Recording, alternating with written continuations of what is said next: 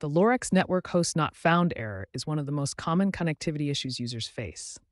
This error typically means your Lorex DVR or NVR cannot communicate with your router. When this error occurs, your DVR or NVR loses its connection to the network, preventing remote access and proper functionality.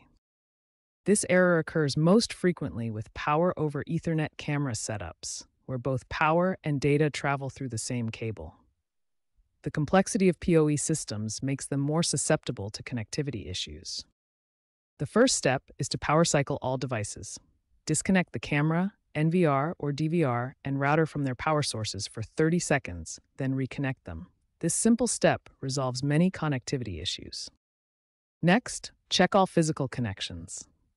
Ensure Ethernet cables are securely plugged into the correct ports. Inspect cables for any damage, and if you're using PoE, try connecting to a different port on your NVR or DVR. Experts estimate that 90% of network host not found errors are caused by IP address conflicts.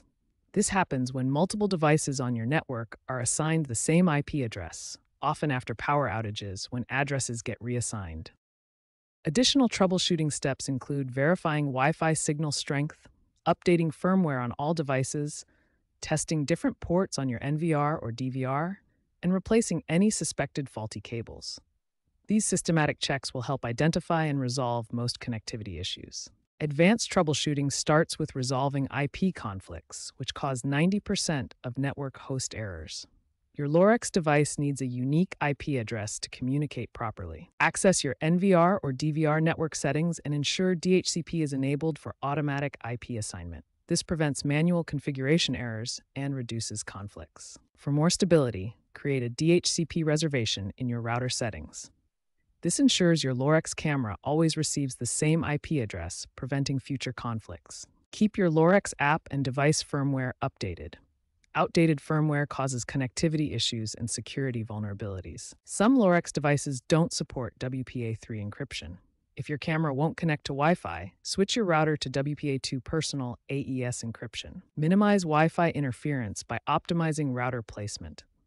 Position your router centrally and reduce obstacles between the camera and router. As a last resort, perform a factory reset using the reset button on your camera.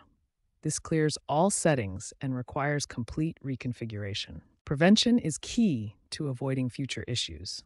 Regular firmware updates, proper network configuration, and understanding your device limitations will keep your Lorex system running smoothly.